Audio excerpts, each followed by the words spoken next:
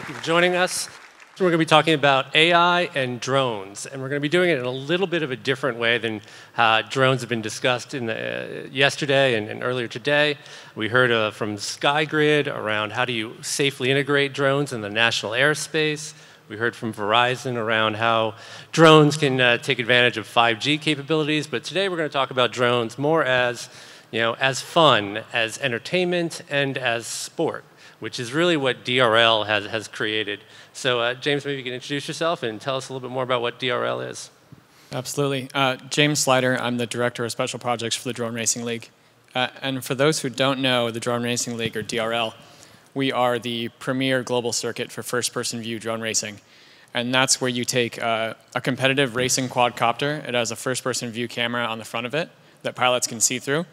And then pilots navigate complex 3D courses at up to 90 miles an hour.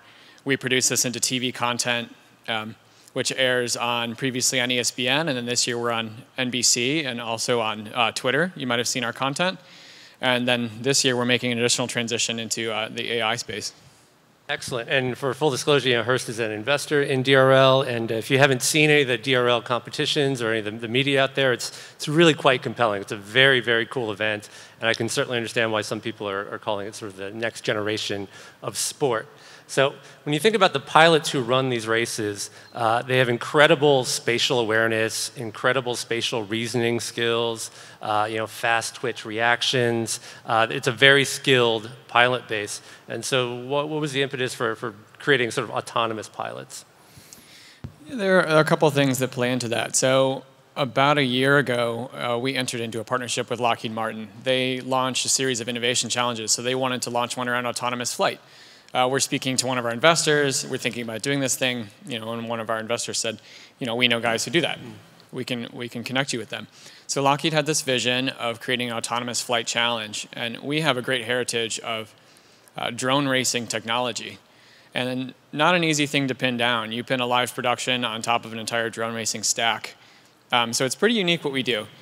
And then we've been able to take a lot of that heritage tech, combine it with new information tech, and then influence from the Lockheed side to bring an AI element into that. Mm-hmm. And so born from that, we have this circuit called AIR, AI Robotic Racing, where we have 9 different teams from around the globe. We started with 424, down-selected those to 9 final teams through a series of tests. We gave them tests on computer vision, simulation technology, and then general kind of strategy and personality measures to make sure that the folks we're onboarding are up to the challenge. We have our 9 final teams, and then they have the chance to program AI tech in a racing format. Excellent. Could you talk maybe a little bit more about Alpha Pilot and AIR and that combination? Yeah, most definitely. So Alpha Pilot is a global search for AI programming talent, and that is Lockheed Martin's Innovation Challenge. On the other side of this, we have AIR, which is a unique tech stack produced by DRL. So the AIR platform is an autonomous development effort. So we created a custom IDE, a development kit, an autonomy simulator with hardware-in-the-loop simulation powered by NVIDIA's Xavier. So the teams get that to develop their autonomous technology on. And then on the racing side, we have drone tech like the Racer AI sitting right next to me, which we just launched in October. So this has got 2 sets of stereoscopic cameras, also has a number of different sensory inputs like IMU, LiDAR, all these things that give the drone different percepts around its surroundings. Those feed into an NVIDIA Xavier. And then each team's algorithm works on the Xavier to decide how to execute against what it's seeing on the course. And we design custom and different courses and challenges for each kind of race or level that the teams will be put up against. Maybe the first one is fairly simple and linear, and then we go to a little bit more of an S shape, and eventually we'll go to some more complex geometries that you might see on a human racing course. Mm-hmm. And anytime you introduce sort of a Z-axis, it's a lot more difficult. There's a lot of engineering challenges. It's not just like self-driving cars where, they're always rooted on the ground. You have to deal with gravity and stability. And then you have to deal with, the weight of sensors and all the engineering challenges to still make it maneuverable and airworthy. Talk about some of the tech innovations that you've kind of come across to kind of make this possible. Yeah, so we had to do a lot of work in thinking about what are the kind of tools that a human racing pilot has to take into account. It's their eyes and the loop down to their hands. So in first-person view racing, pilots are equipped with a a small set of goggles that let them see what the drone is seeing. And basically, they take that percept loop, that cycles to their hands, which are controlling the drone. So we had to recreate all of that on board in one kind of drone fixture. And what we landed on was 2 sets of stereo cameras to give as much kind of peripheral vision as we can, a powerful GPU processor to run through and chew through that data as quickly as possible, and then a kind of suite of other sensors to replicate that. And I think we're seeing some good adoption and use of those sensors, but it's very much in its infancy. And you can almost see it when the drones are performing. We go from this kind of slow, like bumbling forward, crawling, and then now we're getting faster and faster, and we're crashing less. I mean, everyone loves a good crash, but we also like to see the drones succeed.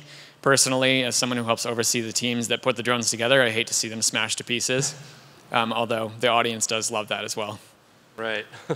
So what are some of the sort of surprising approaches you found in like in the algorithms that these teams are implementing, sort of the design strategies to sort of navigate through the course in a short amount of time? Yeah, it's been a really interesting exercise. So typically in the DRL format, we have 16 professional pilots who compete, and they have relatively the same set of needs. But when you're designing a technology platform for team-based competition, each team has a little bit different approach, and therefore a little bit different need set on the sensor side, on the computational side. They want to see different things with weight and balance on the drone. So we tried to make something that kind of worked for everyone. But in terms of strategy, some teams we see doing a heavy level of visual odometry. Some do more dead reckoning. We've seen teams literally just pick up the drone and rocket it forward as fast as they can, trying to make through as many gates as they can. I can say that strategy has a lot of longevity to it as the courses get more complex. But it's been fascinating to see teams take this as a tool and then figure out the resources they need to succeed. Some of them have been generating their own deep learning libraries of gates and trajectories to learn against. Some of them have taken the actual mechanics or drone fixture and performed their own tests in lab against finding the right thrust curve and maneuverability. So every team is kind of using this tool a little bit differently. Got it. And how are the races sort of instrumented? Sort of is there a standard kind of, are you marking gates in a way that's easier for the drones to do the perception and understand how to navigate? Yeah, absolutely. So in my understanding, this is probably the only format in the world that the production design is based on computer vision compatibility. So we took a lot of what we do for the human races, and in human races we do some pretty extreme things. You might have a 150-foot climb to a dive back down, and that's just not where we're at with AI or autonomy flight right now. So we've simplified the trajectories a little bit. All of the gates are the same design, and at the onset of the season we took that gate design, put it in a warehouse, took 10,000 pictures of it from different angles, and gave that to the teams as a starter kind of database. I can tell you that process is pretty painful. But it was a good learning for us and for everyone involved about what it takes to get this off the ground. So we take these kind of simplistic trajectories and computer vision designed elements, which have sharp, kind of acute, computer vision friendly designs to them. We add those in, and then as the season goes on, we're making those courses harder and harder and harder as we see teams step up to make it through 2 gates, 3 gates, 4 gates, faster and faster.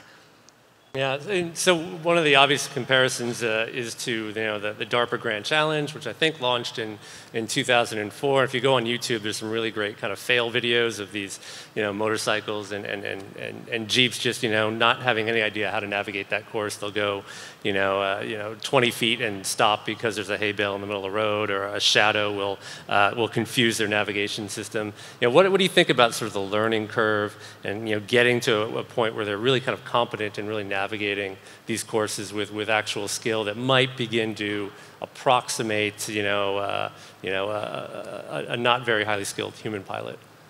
Yeah, so these teams started coding about 5 months ago. And in the first race in October in Orlando, we saw 4 teams make it through a gate, 1 team make it through 2 gates. And I think there's something uniquely accessible and a little bit disarming about that. People think, AI and drones, maybe it's a little bit intimidating until you see a drone just bumble forward, hit a gate, and fall over. And maybe then it's less intimidating as a concept. But we've seen massive improvement already in the last 3 to 4 weeks as teams get more time on the hardware. In our race in Washington, D.C. 2 weeks ago, we had 2 different drones complete the course in its entirety, which is 100% better than we saw at the first race a couple of weeks before that. So I think that curve is going to continue to follow a pretty dramatic trajectory upward. as people figure out how to use the tool more effectively and get more time on the hardware. Got it. And what are the teams kind of comprised of? Are they generally college students? What's the sort of the demographic makeup of the teams who are participating?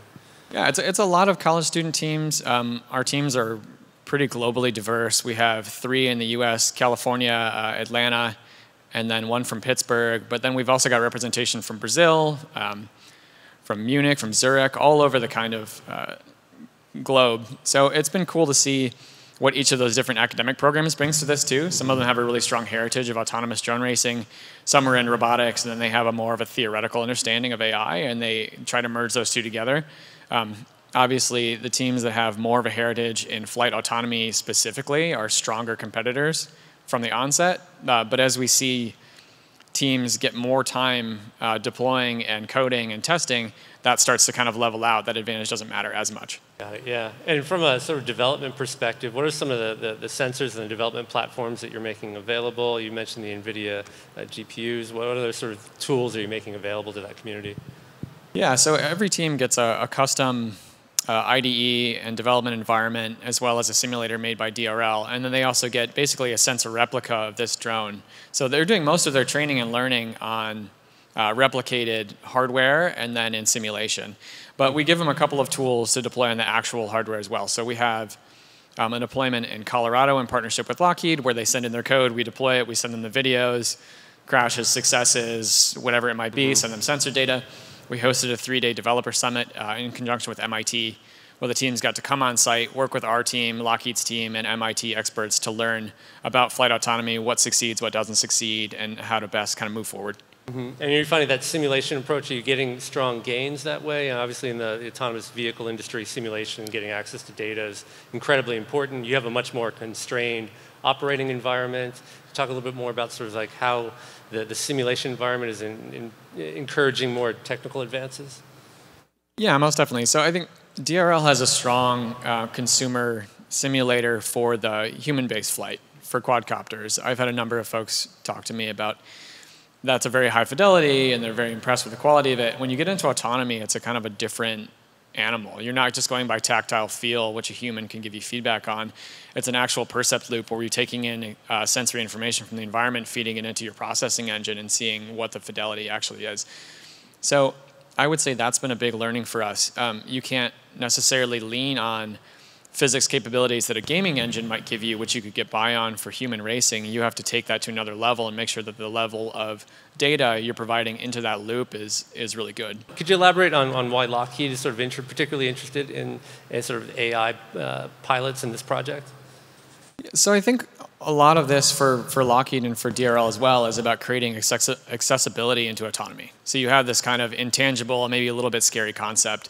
And this is a great way through entertainment and sport to bring that back into the public. We host a series of public races where we do great STEM activations, we do pre-show kind of entertainment, and then we intersperse different speaking panels where guests can talk about AI theoretically or in application, and we put autonomous drone racing between those so they can see it. It's tangible, it's visceral, and you can actually see the teams that are creating the technology and make it a little bit more accessible and less intimidating to the average public who might be more intrigued and more likely to become involved once they've seen this first person and what it can do and what it can look like.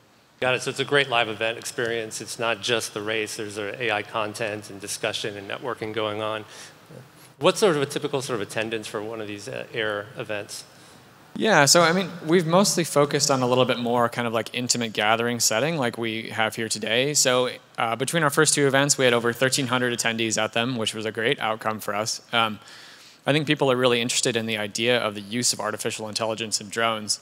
And we've developed what I feel is a really strong platform to bring that to them in an accessible way, involving academia and government partners and kind of all different stakeholders who have an interest in how this develops and making it more accessible to the public. Got it, yeah. And so doing this AI sort of race, and do you see kind of the things that you're going to learn from doing this kind of making its way into the main DRL kind of platform? What can you kind of learn from the AI experience here that might improve the DRL experience? Yeah, most definitely. So we've had one of our professional pilots, Gab 707. He's actually a PhD in physics. He's been working with us closely across the format, and he's been working with the teams that are developing, doing example flights with them for data gathering. But I think the biggest learnings On that side are just repeatability, the ability for an algorithm to run the course the same way over and over and over again, which human pilots struggle with. You have a lot of room for error. With nerves, you're on camera and in front of thousands of people, and you have to keep your hands steady, whereas that's not an issue with an algorithm. It just deploys the same way every time. Yeah. So I think that's been the biggest thing. Excellent. I know, we talked a little bit about Deep Blue and sort of chess algorithms and how AI is kind of taking over all kinds of games in the sport, from chess to Go. And so there's a new form of chess kind of coming up called advanced chess that pairs, a human operator with an advanced sort of AI program, and they compete against other human operators paired with other, advanced chess programs. And the interesting thing that has kind of emerged from that is it's not just the best, human chess players paired with the strongest chess engines. It's really the unique combination of the AI with the human and having the human be able to understand and contextualize the AI inputs. So do you see sort of this AI making the pilots better? They're providing, better navigation or things along those lines that, where that marriage between AI and human produces a, stronger outcome? Yeah, and this particular platform is more centered around giving the right tools to AI programmers so they can really develop on the platform and create better racing technology and higher performance. I think there's a huge opportunity in AI around giving the right training tools to human pilots as well. If they're weak in a certain scenario with a certain maneuver, can we develop custom training scenarios that help them become stronger competitors? Will it help us customize their training plans and preparation plans for events based on prior performance? There's a lot of AI-based analysis that they can benefit from. But I think what we're really excited about too is, for a very long time, we've had computer players in the digital space who compete against humans who are kind of guests in that space. And now we're bringing computer players into reality. So there may be a future where you can root for your favorite AI, your favorite human pilot, and you may not know the difference. I can tell you right now, and probably for the next 2, 3, 4 years, there's going to be a discernible difference between the two of them. But there may come a point where you just root for your favorite competitor, whether it's an AI or a human. That's interesting. Yeah. So you think in the next 3 to 5 years you might actually have AI being somewhat competitive to the humans. What's that curve look like for you? Yeah, I think 3 to 4 years is reasonable, and there are certain things that AI might beat humans at right now, certain facets. If I took a very simple trajectory and had an AI run that 50 times and had a human run it 50 times, I think you would see a higher level of completion on the AI side. But if you go any more complex than that, once you kind of increase that navigational curve and the level of computation that has to be completed, that's when we really start to see those divergent paths. Could you see this AI as being, you talked about training tools, and if I were to kind of pick up a DRL racer and try to do anything with it, I would crash it immediately. And I imagine that's the experience of a lot of people who come to it for the first time. Do you see a way that AI could provide sort of the equivalent of like bumper bowling, if you've ever done that, where you could like get used to the experience with a little higher degree of safety so you're not going to crash it? Is that something that's you think might be feasible? Yeah, so you see that to some degree in consumer drones already. You see added stability features, but I think that's a great opportunity for us as a drone innovator and as a company to add augmented control features with stability hold, with different kind of safety features and maneuvers, object avoidance, things that can only increase the experience of someone operating that drone that I think are well within our reach with this technology. Could you lay out what the next events are for AIR and what the schedule for the rest of the year and perhaps next year look like? Yeah, so we have a race in Baltimore tomorrow, which I'm flying out to directly after that. That'll be our third race.